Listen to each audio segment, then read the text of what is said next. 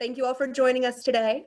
If you haven't heard of us before, we are the Marine Environmental Education Center at the Carpenter House. This is the first of many lecture series, and Derek will explain a little bit more about what we're planning on doing and how the next month is going to go. I think we're letting it.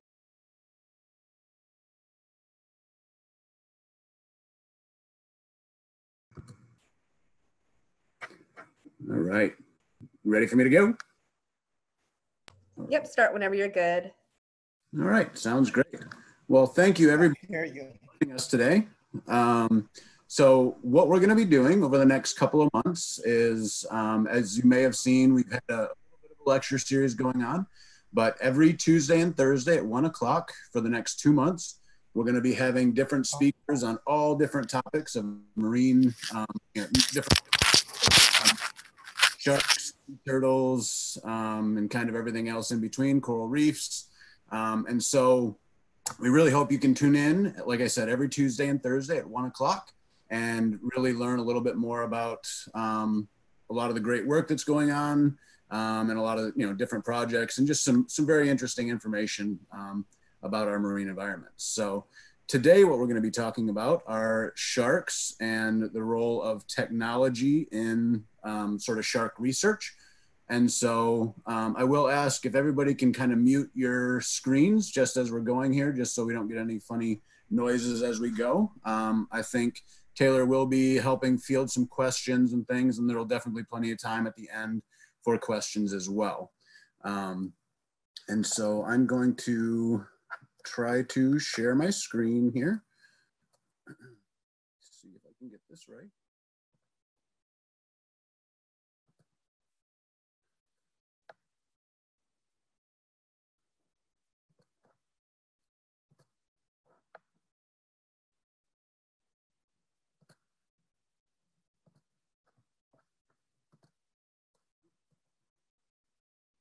All right, can everybody see the PowerPoint there? Yes. Hopefully, fantastic. All right. So, let's move that off the side. All right, so like today, I'm going to be talking to you a little bit about sort of some of the different tools and technologies that we use for shark research. My screen just went blank here. So technical difficulty. There we go. All right. So if you don't know me, my name is Derek Burkholder. I'm a research scientist at Nova Southeastern University, and I'm very lucky to work with a number of different research groups at the university. So today I'm going to tell you a little bit about some of the work with the Guy Harvey Research Institute and the Save Our Seas Shark Center. I'm also director at the Marine Environmental Education Carpenter House. And I'm also the director of the Broward County Sea Turtle Conservation Program for NOVA. So we do the nesting beach monitoring, and you'll be hearing lots more about both our nesting programs and some of the other things going on at NOVA over the course of these next couple of months. So today I wanted to just talk to you a little bit about, again, some of the different tools and technologies that we use to study things like sharks. But just a little bit of background first. Unfortunately, as I think many of us are well aware, our oceans are struggling around the world. And so much of the research that I do is really focused on conservation and awareness. And, one of the things I really like to bring into all aspects of the research is trying to bring a little bit of education as well. So that's one of the things I'm really excited about with the MEEC is that we have a place that we can teach people about a lot of the great research that's going on. But one of the sort of the base reasons for that is, like I said, unfortunately, our oceans are struggling around the world. We've got a lot of areas that, we do take a lot of things out of the oceans for food. We interact with the oceans in a lot of ways for that. Unfortunately, everybody likes to live near the oceans and on the waters. So we have a lot of habitat destructions in these areas. Many of our fisheries, so those places we are getting that food, are either fully or overexploited in many cases. So a lot of these fisheries we're taking out pretty much as we possibly can, or maybe even more than what's sustainable by the population itself. So every year that fishery operates, that population gets a little bit lower and closer to extinction. Many of the species that I work, some of these top predators like sharks and large grazers like sea turtles and things like that, a lot of these numbers are going down pretty quickly. But one of the cool things is, we do get to see a lot of pretty neat interactions as we're out doing these different studies. A lot of times, like I said, we have a pretty big impact, but every once in a while we see things like this, this little guy here who's taking advantage of a fishing boat and has hopped on and have a nice little snack there for himself, stolen right off of their table. I'm a little bit like some of you guys eating your lunch, just slurp it up off the table, things like that. Here we go. But it is cool to see, unfortunately, even though there are times when we do a lot of damage to our oceans, there's a lot of great things coming out as well. And the amount of time that we get to spend out there studying these animals really brings some of these things to light. But when we're talking about sharks, unfortunately, many of these are down pretty heavily from their previous population sizes. So for sharks, some are down over 98% from their historic values. And that's for a number of different reasons. We do use sharks for a lot of things around the world, things like their fins for shark fin soup. We use their meat for food. You can buy shark meat in many places around the country, even right here in South Florida. You can go to Publix and get shark meat. We use oil from their livers for makeups and lotions, teeth for decorations, jaws for decorations, things like that. So we do use them for a lot of things. But unfortunately, to do that, we do some pretty major damage. It's estimated that we kill over 100 million sharks every single year around the world. And I'll just say that one more time, 100 million sharks are being killed every single year around the world to be able to keep up with these demands. And so unfortunately, these sharks are very long-lived species. They're slow growing, they're late to maturity, and they don't have very many babies at a time. And so when we're talking about taking that many sharks out of the water every year, unfortunately, most of these populations just don't stand a chance.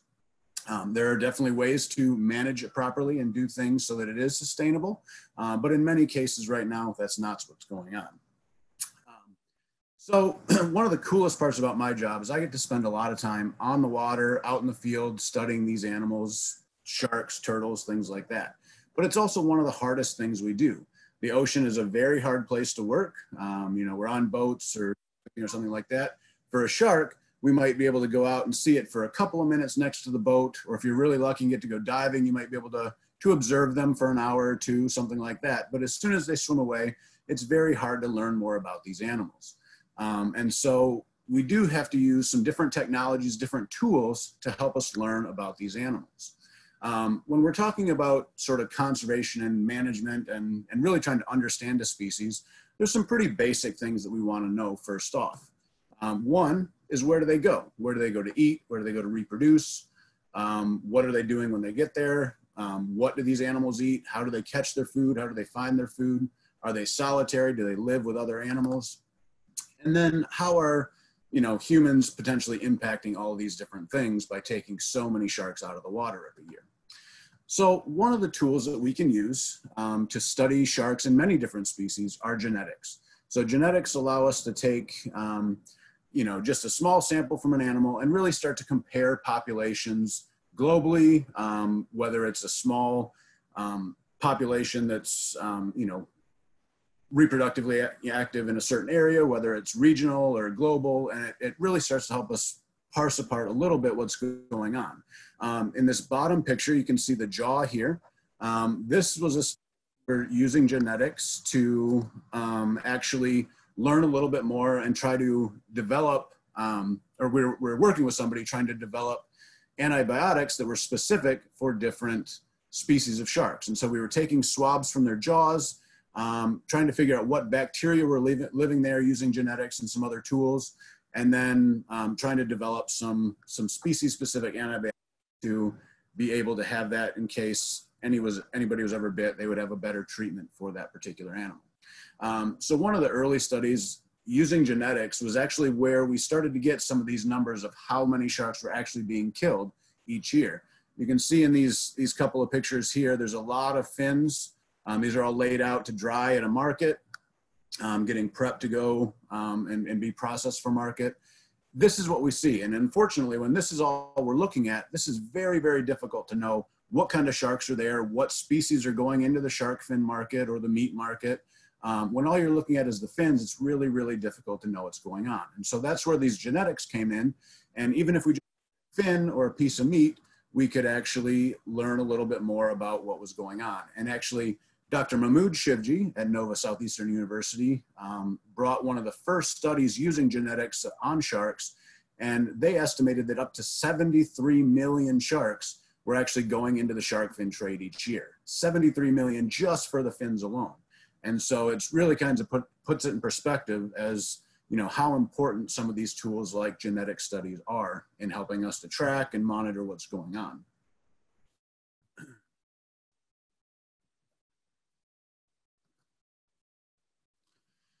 So there are some other ways when we talk about behavioral studies that are a little more low tech, and these are just observational studies. So this is sort of the basis of where we start a lot of our research. So this particular picture that you see here is actually from Shark Bay in Western Australia. You can see right down here in the corner, this bit of land here is where Monkey Maya Dolphin Resort is. And that was sort of our base of operations. And then as you move offshore, all these darker areas here on the picture are seagrass beds. And so what we were doing is we wanted to know how animals were using these beds. And so we would go out and we would drive up and down in our boats, and we would just document when an animal comes up to the surface and whether it's in the seagrass beds, the interiors of the seagrass beds, which is these areas within the yellow parts here where it's a little bit shallower, and then if it's out in the deeper channels. And so, like I said, we would drive up and down these lines and just record what was there. And with that, we can start to look at habitat use. Are these dolphins and dugongs, which are like our manatees here in Florida, or the sea turtles, or sea snakes, or birds, are they spending their times in those shallow seagrass beds, or are they going out to the deeper channels where they maybe have a little bit more room to move around, things like that. But those observational studies, just like what we were talking about before with having them next to the boat, they're very limited. We're only seeing them for a very tiny bit of time up at the surface, and everything else is underwater. So that's where these technologies come in. So one of the first tools that we were using in Shark Bay and in many other places is a tool called CritterCam. So this, I know, is not a shark. This is a leatherback turtle, but this thing on its back right here is CritterCam. And so this is a tool that was designed by National Geographic. And this is a video camera, and it's got lots of other toys and tools in it, depending on what the researcher was trying to learn about that particular animal. But they all have the video in them. And what this does allows us to actually get in and see from the animal's point of view exactly what they're doing, where they're going, how they're behaving. So this is a couple of shots. Again, this is from some of our research in Shark Bay. You can see the back of the head of a green turtle here, same here. And we can see, again, from the animal's point of view, we can ride along and see what's going on. Looks a little bit like your dog, right? Go in for a little sniff, see what's going on, maybe a little bump to that other turtle there. But we can ride along and see what's going on. These critter cams also allow us to go into places where it's very, very difficult for humans to go. For instance, under the ice. And so these cameras were used on penguins and some seals and other animals. And there's lots of different ways to put it on. These ones went on with a little backpack. There you can see this animal swimming underneath the ice. And we can see from the bird's point of view where it's going. And actually we were able to learn how they were catching some of the fish, where they're actually pinning them up against the bottom of the ice and catching them that way, rather than trying to chase them down in open water. For our sharks, we put these usually on the dorsal fin, on the fin on the back of the shark. You can see on this bottom picture here, this is a nurse shark. And this was out in the Dry Tortugas National Park in the Florida Keys. And there we were working with Dr. Jeff Carrier and Wes Pratt, and we were trying to learn, they were trying to learn the mating behaviors of nurse sharks. And so they were using critter cams to try to catch mating activity on camera. And so what they were doing is attaching these to the fin of the shark, releasing them and watching what was going on. Similar thing here. This was back in Australia with the tiger sharks. So we get these nice big tiger sharks next to the boat. We collect lots of different data on them, how big they are, what kind of shark it is, male, female. We attach that camera, send them off with all of their new jewelry.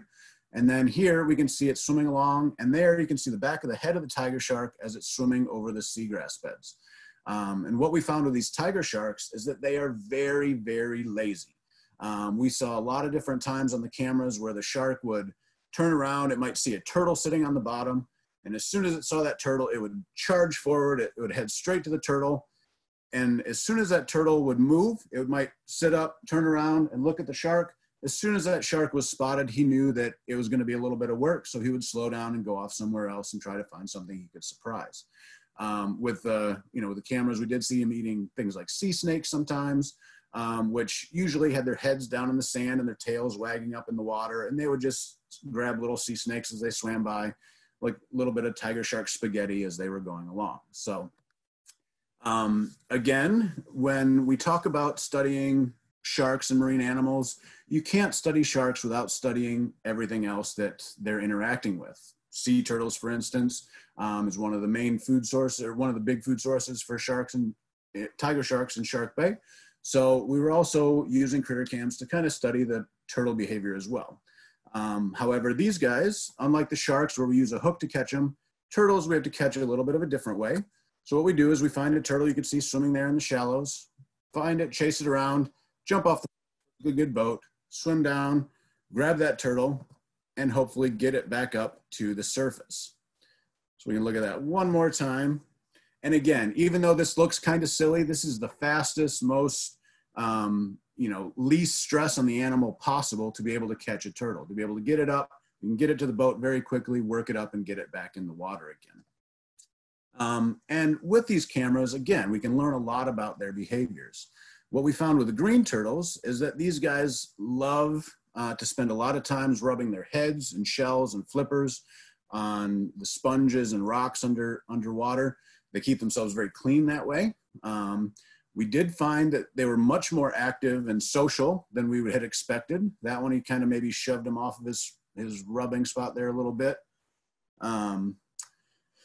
Maybe an aggressive behavior, telling him to go somewhere else there. We get some staring contests, which are always fun. And then these animals move on and go out their way. We also found with these videos that green turtles ate a lot of jellyfish, which is something we didn't really expect. We always thought green turtles to feed on things like seagrasses and algae. But during that time, we had 17 different cameras that we put out on green turtles.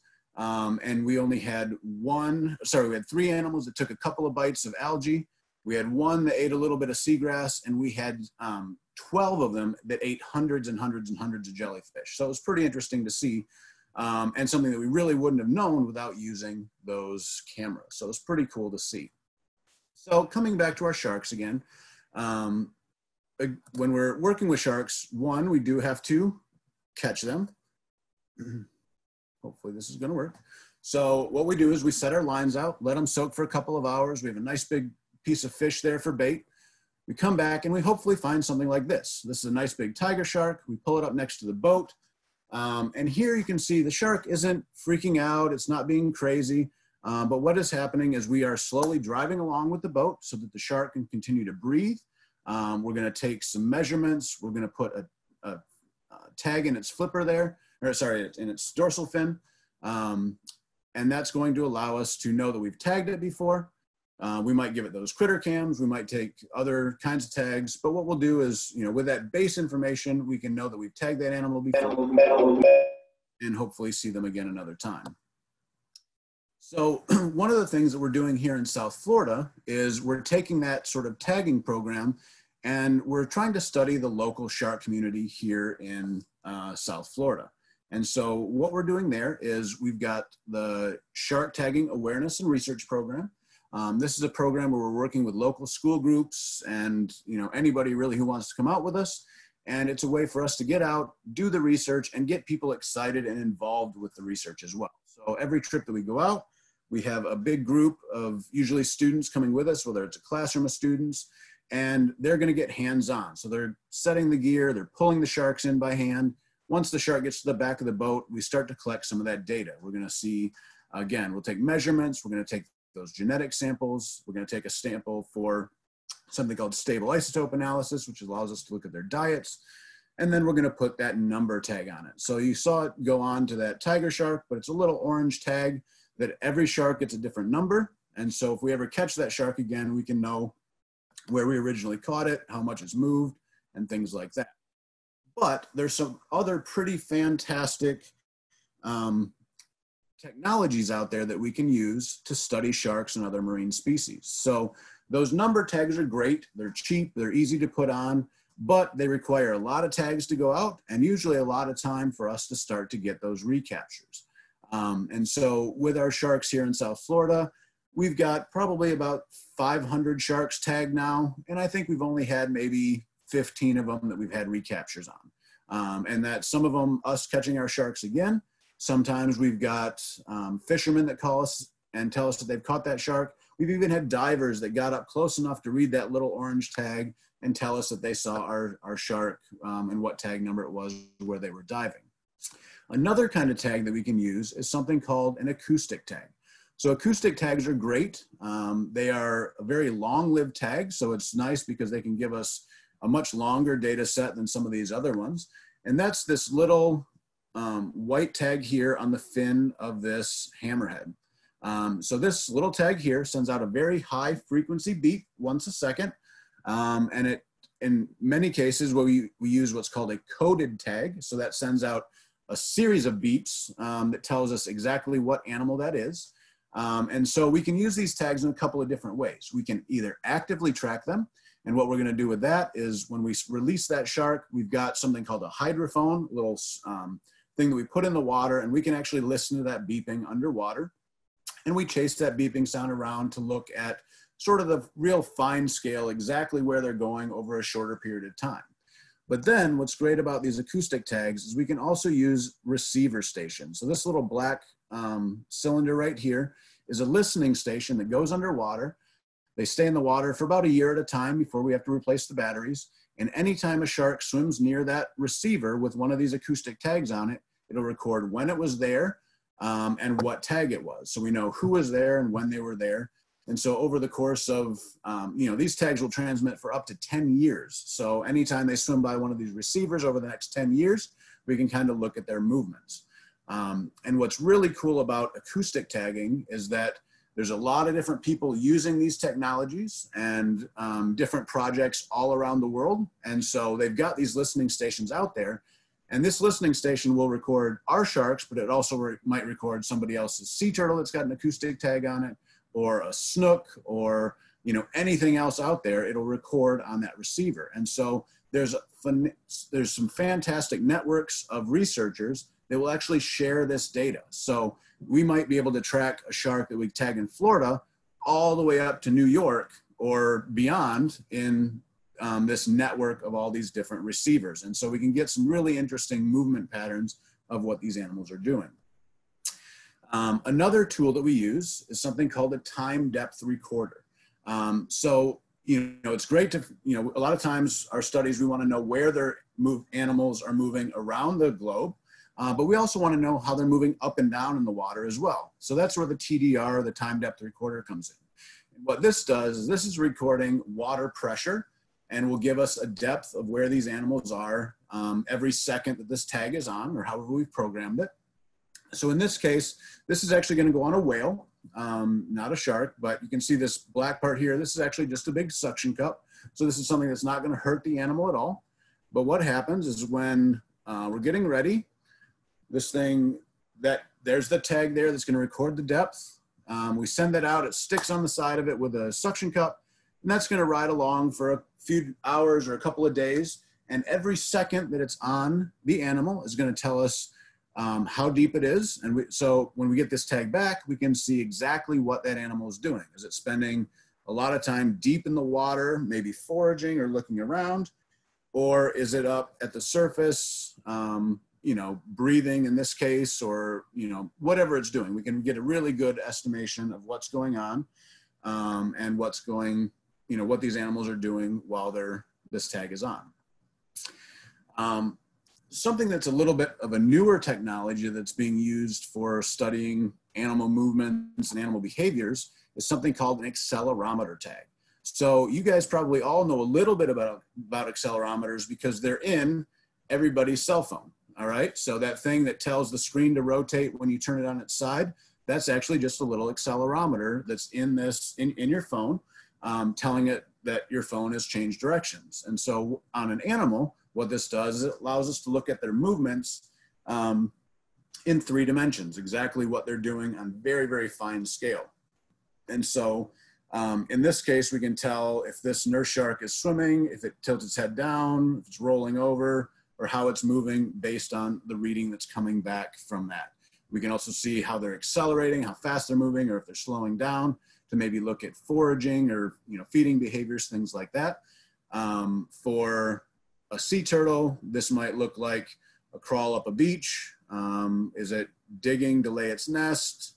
This is the part where it slows down, it calms down because that's when it's actually dropping its eggs, covering its nest back up, and then walking back out and swimming away back into the ocean again. So it gives us a really interesting, very, very fine scale look at how animals are moving and how they're behaving with that tag on their back.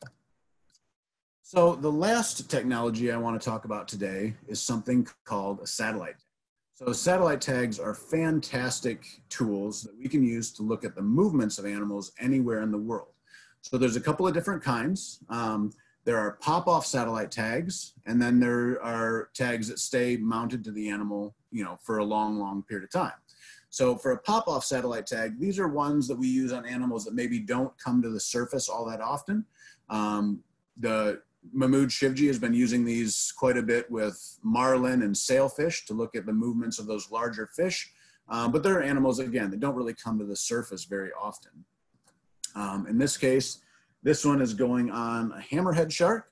And what this tag does is as the shark swims around, this is going to record how deep it's swimming, the water temperature in the area where it's hanging out, and the location of where it is. And so, and that's while it's underwater. So it's, as it's cruising around, it's going to store all of that information on the tag. And at a predetermined amount of time, whether it's 6 months, a year, 2 months, it all depends on the question that's being asked, but you program the tag and say after a year, it's going to break free from the shark, float up to the surface, and once it gets to the surface, it's going to actually transmit all of that stored data up through a satellite and back to a computer for us to be able to look at where it's been going, how deep it's been swimming, the water temperature where it's been hanging out, to really get a good understanding of kind of what that animal is doing over that time. So like I said, doing a lot of that work with the Guy Harvey Research Institute. With this program, we've been, Dr. Shivji and his team has been working with many different species: tiger sharks, oceanic whitetips, mako sharks, sand tigers, whale sharks, and then, like I said, the marlin, sailfish, and some of those other large animals as well. And this is really trying to understand where these animals are going. As we talked about before, many of these species are in pretty major decline, and it really gets, many of these wide-ranging and far-moving animals really struggle as well. And so what these tags allow us to do is kind of see where these animals are going. So all these little dots right here represent the track of one mako shark, okay? So this shark was tagged right here off of Ocean City, Maryland. It traveled around, it actually went up to Canada. We can see off of the Canadian waters, swam down right through the middle of the Atlantic, past the island of Bermuda, down to the Caribbean, down to the Bahamas, and then back up and was actually found, was pinging again pretty close to where it was originally tagged. But what this little track shows is that these guys are traveling long distances. So we've had some of our sharks traveling up to 15,000 miles in a year. And we've actually had animals travel through the waters of 13 different countries over the course of a year. Every single country has got its own set of rules and regulations on how they manage sharks and what people are allowed to do, if they're allowed to keep them or not keep them. And so it really makes it much harder when we're talking about these wide-ranging species to try to help figure out ways to manage them. So what we've done is we've actually put this together in a website that you guys can look at from home anytime you want, and you can actually track our tagged animals, or the Guy Harvey Research Institute tagged animals. So when you open up our site, this is ghritracking.org. That's the Guy Harvey Research Institute tracking.org. when you open up the website, what you're going to find are many of the different projects that we've been able to work on over the years, different species. Under each species, you might find some of the different places that they've been studied.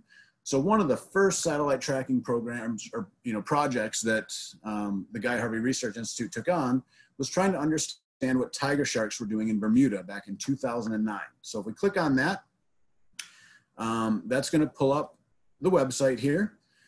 If you look over on the side of the screen here, there's a bunch of different names. Each one of these names is a different shark that was tracked. And so if we click on one of these here, let's pick on Harry Lindo. So we'll click on that.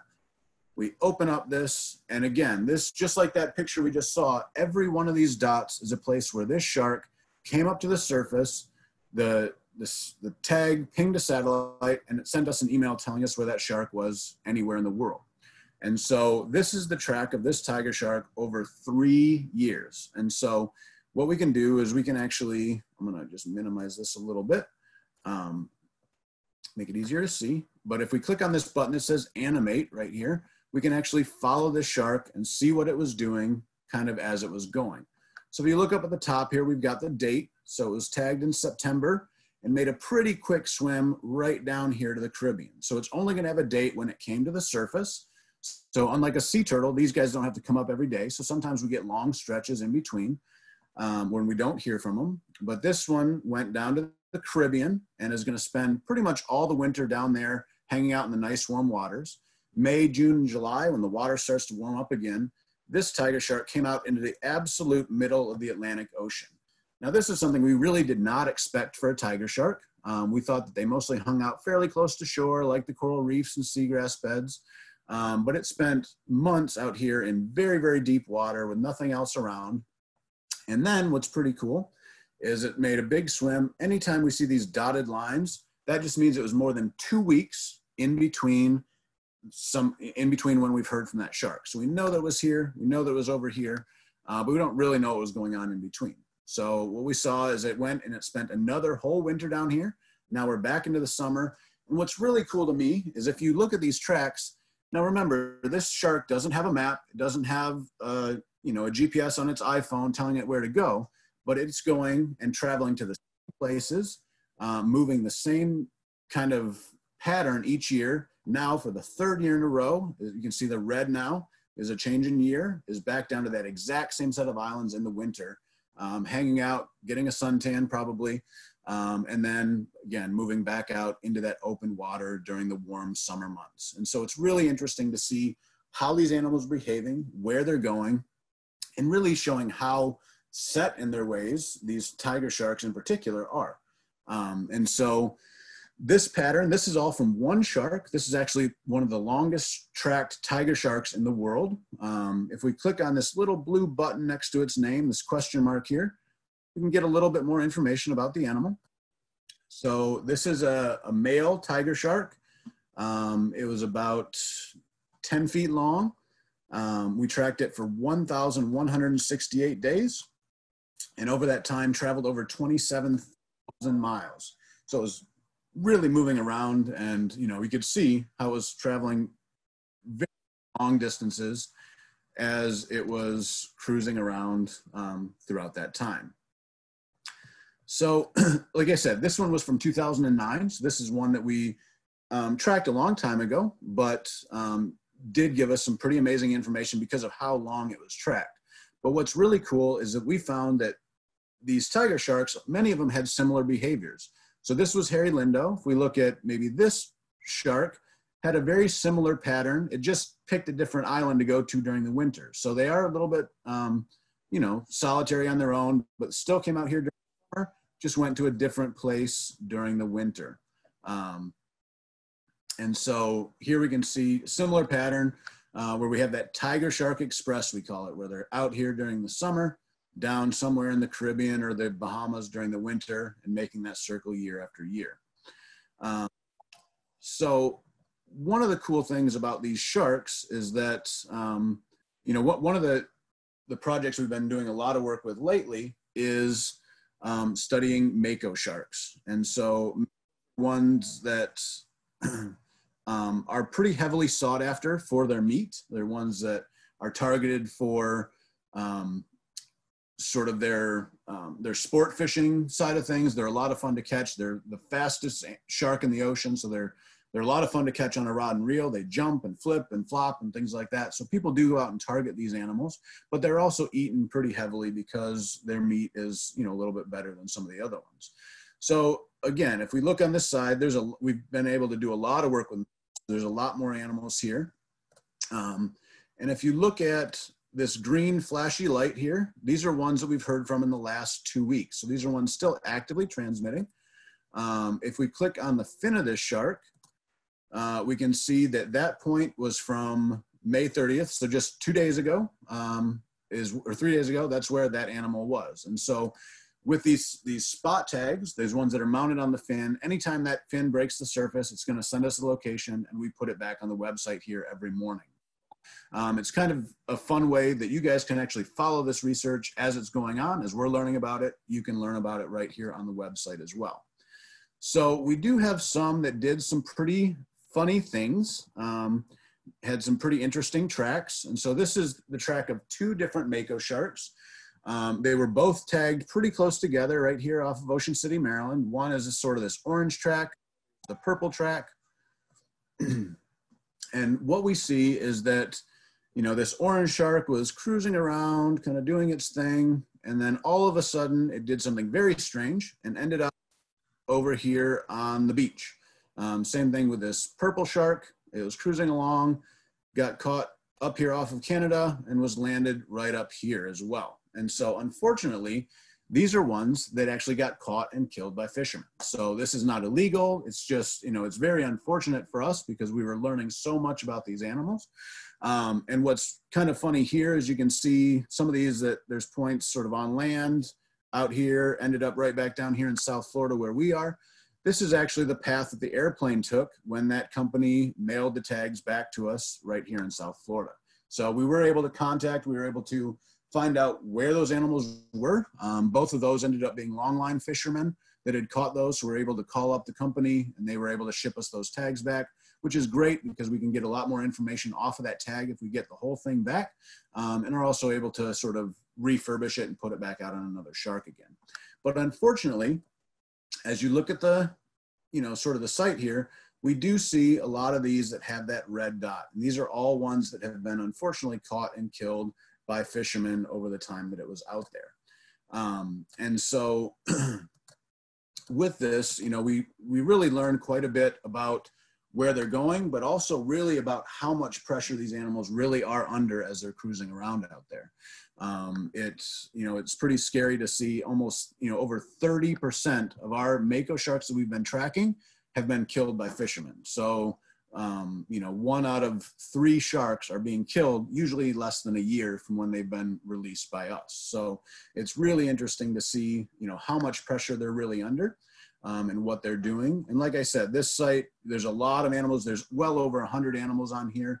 From, if you come back here, and we've got the different species, makos, oceanic whitetips, some hammerheads, some of our whale sharks, see kind of where they're going. Again, some of these have been tagged more recently off of Mexico here, say cruised over by Cuba and is hanging out in the Gulf of Mexico. This one, again, we've heard from in the last week or so. And so it's a lot of fun to kind of spend some time on this website and learn a little bit more about where some of these different animals are going. Let's see if I can get back to my screen. All right. So as we've been talking about, it does pose a pretty big problem as far as management goes because of how far these animals are going, how much they're moving in different locations, and really is all different sets of rules and regulations everywhere they go. So one of the things that has recently come out in the last couple of years from this research is based on what we just looked at with those mako sharks, with how many were actually killed by fishermen. And previously, all of the management for mako sharks was based on about a 3% capture rate of the population. So thinking about 3% of the makos are being caught and killed by fishermen each year. Our data from these satellite tags is representing, or is suggesting it's more like 30% over 30% are being caught and killed. And so when this paper was published and showing that big impact, there's actually a lot of push right now to get makos listed as more of a protected species, to limit catches and things like that, which is really beneficial to hopefully helping to preserve this species and, and manage this population a little bit better over time. So these, some of these different tools and technologies really offer us a lot of information and a lot of, just another way to look at what these animals are doing in places that are much harder for us to go for long periods of time. So it really opens up a lot of doors for what we can learn and how we can study things like sharks or sea turtles or whales, dolphins, things like that. So I know we talk about a lot of things, and I would love to try to answer any questions you guys have right now. So I think Taylor, if you want to help kind of field some questions or how you want to do that.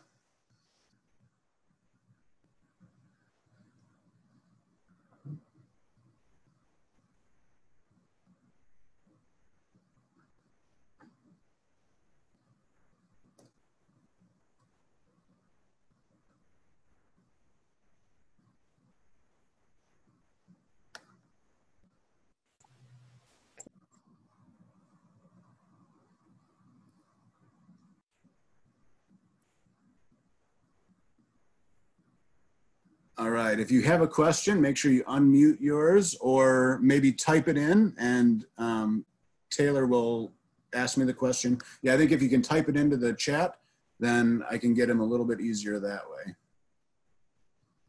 because I can't hear anybody right now from this side.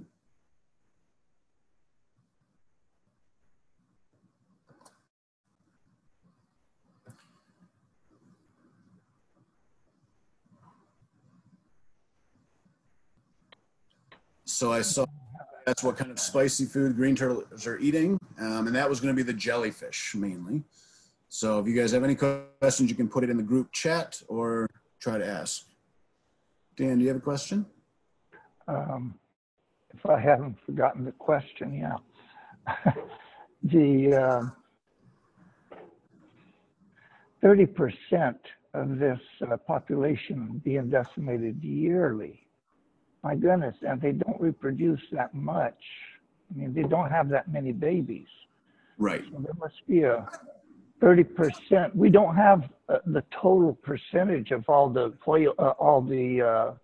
mako sharks in the world. I mean, we don't have that exact amount, do we? We must have a guesstimate.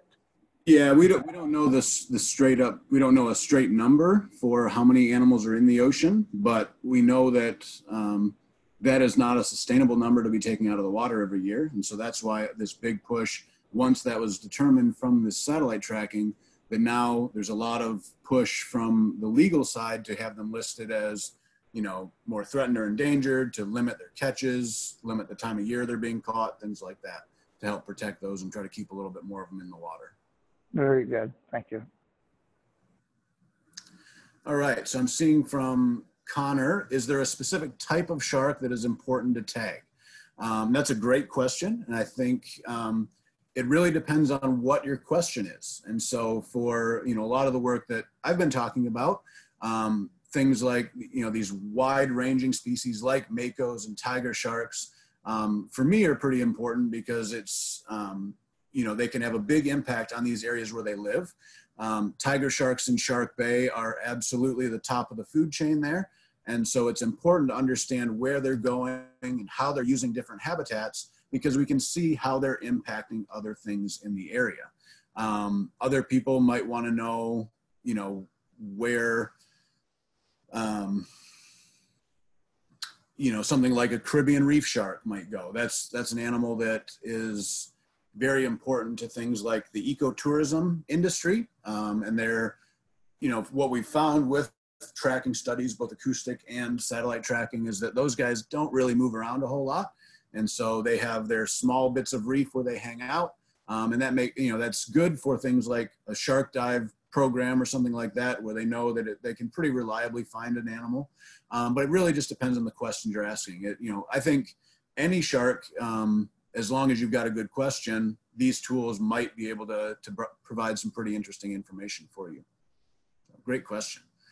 We've got one from Alexis here. What is the lifespan of a shark? That is also a good question, and it really depends on the species. There's actually over 500 different species of sharks around the world. Everything from a dwarf lantern shark, which is about 8 inches long at its biggest, all the way up to the whale shark, which is 40, 50 maybe feet long at its largest. So there's a huge range out there. There's been some recent studies with great white sharks, found they live upwards about 70 to 80 years old. There's actually a shark called the Greenland shark, which is, we think, the longest living vertebrate in our oceans, and found that the Greenland shark can live upwards of 400 to 500 years old. All right, 400 to 500 years old for the lifespan of a Greenland shark. So it really depends on the species. Great question. So also, how many tags have I put on sharks? Satellite tags, I would say probably about 40 now for me personally, but there's a lot of different research groups around the world using these technologies. Of just regular tags, I've probably tagged close to 3,000 sharks at this point, I would guess. So there's, I've been very fortunate to work in a lot of different places and a lot of different projects, and learn about many different species. All right. Do we have any other questions?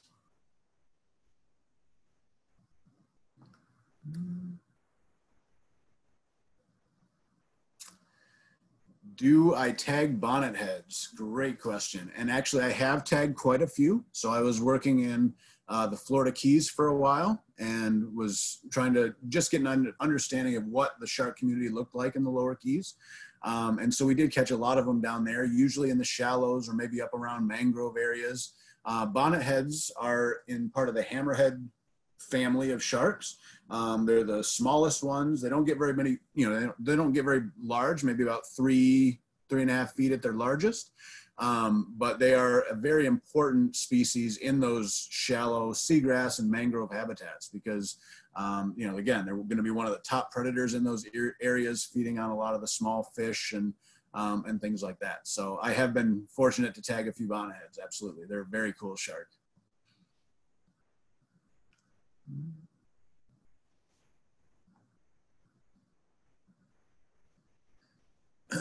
So how do we tell that a shark was fished out of the water? I'm guessing so this is from Diego. I'm guessing you're asking based on the satellite tracking. And that's usually just going to be looking at sort of how the track is moving. So, we're getting positions every time the fin comes out of the water. And so usually we see them not with big movements, unless it's maybe been months since we've heard from it. So we usually see them fairly close to the last position. But if we all of a sudden see a position that's very far away, or more importantly, if it's up on land, that's when we usually know that it's been caught by a fisherman, because it's been put on a boat and taken very quickly back to shore, and that tag is still transmitting and pinging away. So it's actually going to be doing that right from the dock. And so that's usually how we know that it was fished out or caught and pulled out of the water, is just because that track or that tag is now transmitting from the dock or from the beach or something like that. Great question.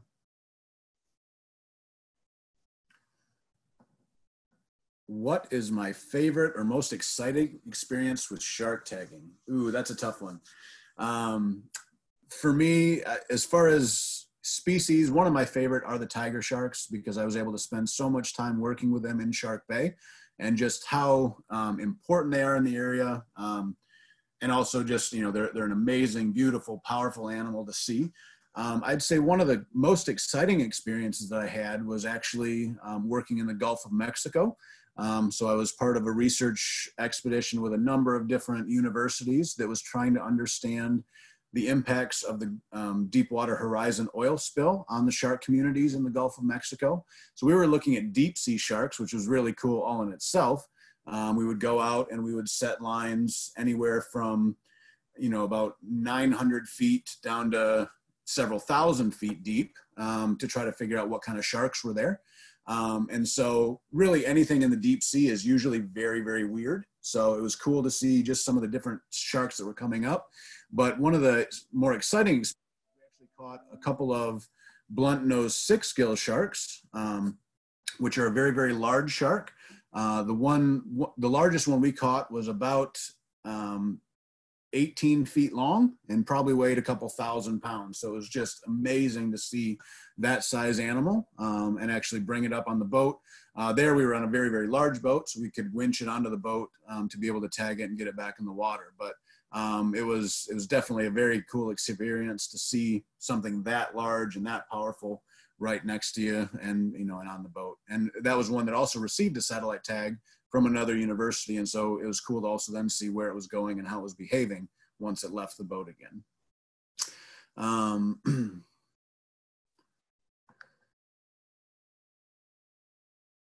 So another question about sort of the satellite tags. If we're using those pop-off tags, which are the ones that record data and then transmit once they get to the surface, how do we know if it was just wandering around or if it was one that got caught?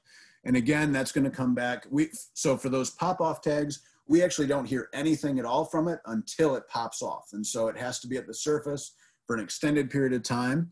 And so for that one, again, we wouldn't know originally, you know, right away if it had popped off or if it had gotten caught, but we would still get that movement to a dock. So just like with the spot tags, we would still use if it made it back to a dock as being caught rather than, you know, just cruising around. All right, another great question from Connor. So have I ever tracked any bull sharks up a river? And that's a great question. So bull sharks are an amazing species that is one that is actually able to go from full saltwater out in the ocean up into full freshwater like in a river. Bull sharks have been caught up the Mississippi as far as Illinois, up the Mississippi River. So they've traveled way, way, way, way, way up that river. And I have been able to do a little bit of that actually in the Everglades. And so bull sharks come into the Everglades to have their babies. And so we've done a number of both acoustic and some satellite tracking, actually mainly acoustic for the bull sharks, because we were able to, in the Shark River estuary, there's a place, you know, a whole different series of you know, river and streams that kind of all come together. And by using that underwater listening stations, we could get some really cool information on how they were moving up and down in that estuary. And so we did a lot of tracking there with bull sharks, as well as alligators and some other large fish. And so with the bull sharks, we found that the moms would come all the way up into fresh water, and that's where they would have their babies. And so they would pup there, and then the pups would actually live in the fresh water for a while until they got a little bit bigger and would be, you know, a little safer for them to go back out into open water again. So it's a great tool for those bull sharks that are able to go into fresh water, that they go be there a little bit safer, get big, get strong, healthy before they head out to open water and then have to deal with everybody else that's out there. So yeah, absolutely. Bull sharks are an amazing animal. So a question from Alexis: how many babies can they have at a time? Another good question. That really depends on the species. So there are some sharks that, and actually sharks in general, the way they have babies is really pretty cool. If there is a way to have a baby, you know, one sort of technique, some shark is going to be able to do it. So some sharks lay eggs. So if you've ever heard of something like a mermaid's purse, it's actually skate egg cases, but some sharks have the same thing, where they'll have eggs and they'll lay them outside and they'll hatch out of the eggs. Other sharks will have eggs inside the mom where they'll develop in the eggs, they hatch out of the eggs and then have live birth. Some sharks will have an umbilical cord just like we do. So a lemon shark, for instance, they're born and they have an umbilical cord. So they've actually got little belly buttons just like we do when they're really little, really, really little. And so there's, you know, lots of different ways they have babies. None of them have very many at a time. So I think the highest ever recorded for a shark to have a number of babies at once was out of a whale shark, which again is the largest shark in the ocean. And they think they had upwards of about 400 in one of the females that was caught, and they were able to assess. Most shark species are much, much, much lower than that. You know, in this, you know, up to 10 or 15 maybe. something like the sand tiger shark will actually only have 1 or 2 babies at a time. And the reason for that is because the first baby that develops inside mom will actually eat the other eggs and inside the mom, and that's how it gets bigger enough to, you know, and grows till it's born. So it can be anywhere from 1 to about 400, but usually in that, you know, single digits to teens kind of numbers for babies at a time. Very, very low compared to many fish species. So how do fishermen react to the tags? It really depends a lot on the fishermen. Some people are very excited about it. We do send things like hats and things if people will, you know, record and send us information back. We'll be able to send them a little bit back for giving us that information, especially for things like satellite tags if they ever find one and return it. Some people are really excited. They love that we're learning about these animals and they love to send us the data back. They have lots of questions and it's really exciting to work with those fishermen. Other fishermen, they just want to catch the fish and they don't really care about the research. So some people certainly don't even report the sharks that they catch. I think many, you know, some people, if they catch a shark and they see a tag on it, we hope that they release it so that we can then keep collecting data. But obviously, you know, some of them do get caught and killed as well. So it really depends a lot on the fishermen. Good question.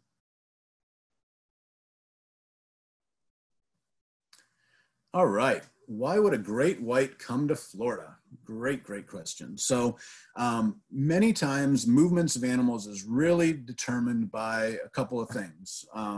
Getting food and also, you know, looking for a mate or something like that. And so movements is really determined usually by those couple of things. And so we do get great whites around Florida every year. Usually they're moving through so that this is sort of a migratory pathway.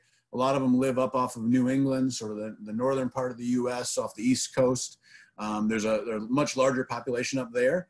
But we do see, you know, again, through satellite tracking, we've seen a lot of those animals, some that were tagged up in New England will actually swim down, go past Florida, usually in our winter time in Florida.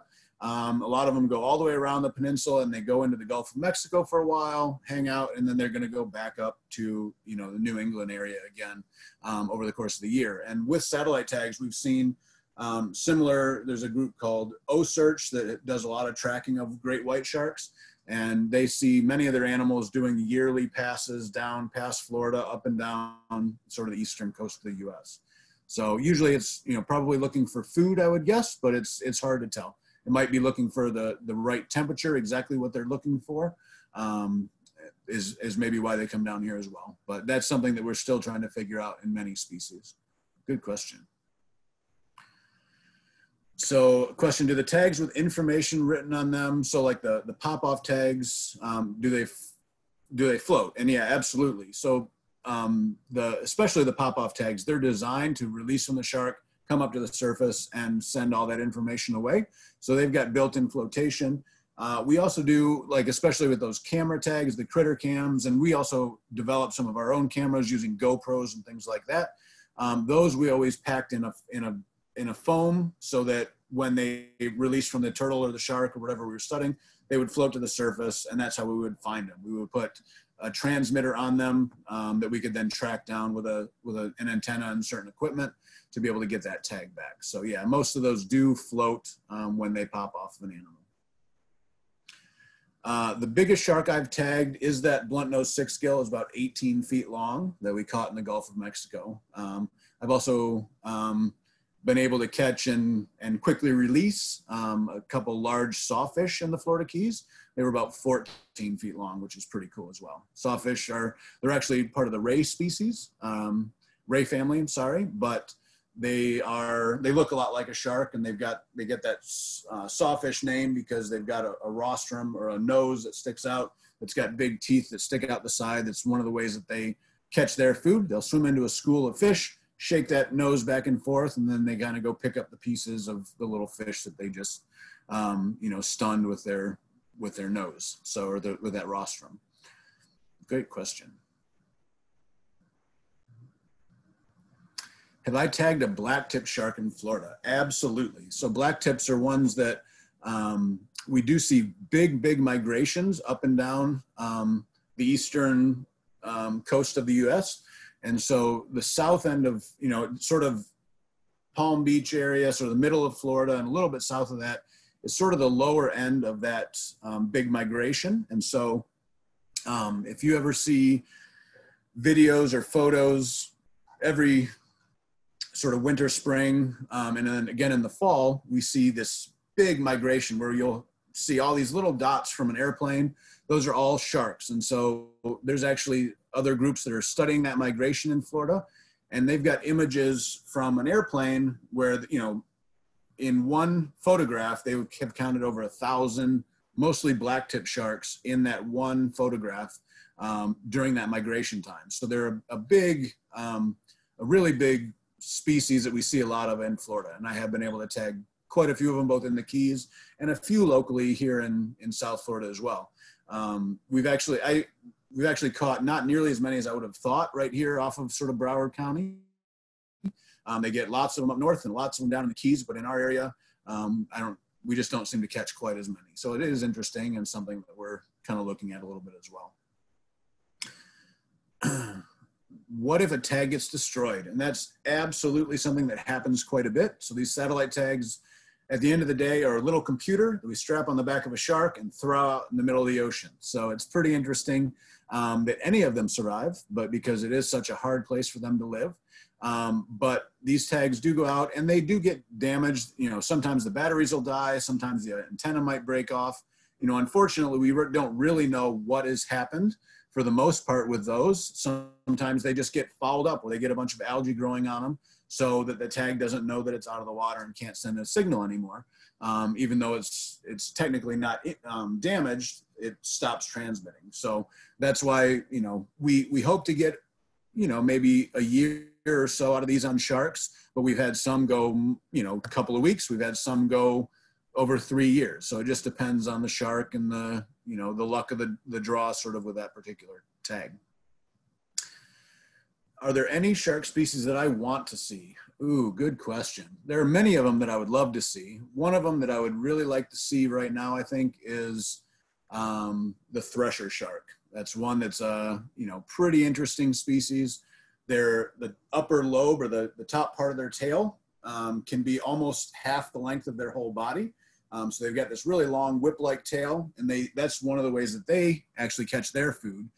There's some amazing videos of thresher sharks using that tail to actually catch their food. And what they do is they kind of whip it over their back and snap it like a whip, and they can actually stun the fish in like a school of fish. They can actually stun it with that tail and be able to go get it for dinner. So that's one that I would absolutely love to see. Absolutely, is those guys. So question is, if we put a critter cam or any camera system on an animal, could they knock it off? Absolutely. So critter cams, all of them, when we put them on, are done in a way that it's not injuring the shark or the turtle or anything at all. So whether it's just a little piece that's glued on that'll eventually fall off, or like for the sharks, it's just a clamp that goes around the fin. It doesn't cut into the shark at all. And so if they hit that camera just right, they can easily pop that off. And that does happen as well. And that's why we have, you know, the different tracking technologies on them. So when that camera does pop off, we know as soon as it gets up to the surface, and we can go out and try to find it hopefully before it floats too far away. But that absolutely happens.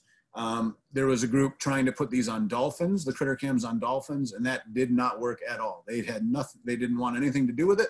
As soon as that went on the dolphin, just like you saw on that whale, they'd try that suction cup and a couple of different ways to put it on. But as soon as they put it on some of these faster moving dolphins, they would swim, jump, smash, try to knock it off. They'd go right to the bottom and try to knock it off on the bottom. They did not want that thing on themselves at all. And so they would find a very quick way to get it off. So absolutely.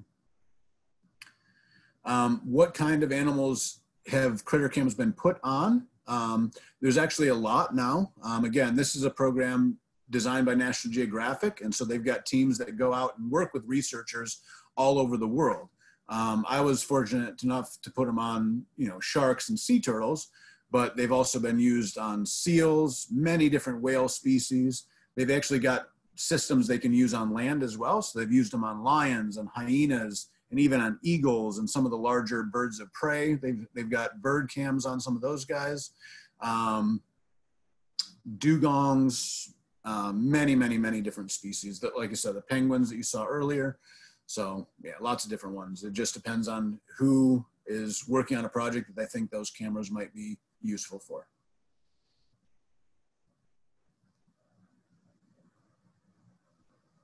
All right. Do we have any other questions?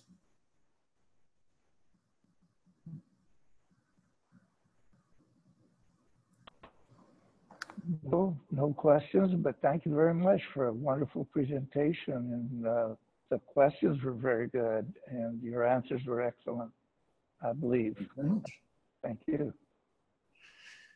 All right, I do see one more here pop up. What if the critter cam stops working? That absolutely happens as well. These are, again, very intricate camera systems that go out there. And sometimes we'll put them out and they pop off, we'll get them back and it didn't record any data.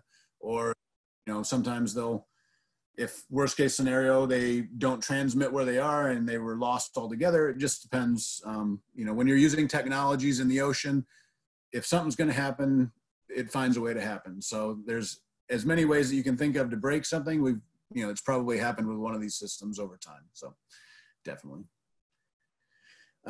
See, one more question. How many different species of sharks are there? There's a little over 500 species right now that we know of. So, but we are still finding new species. So it's always interesting to see what happens.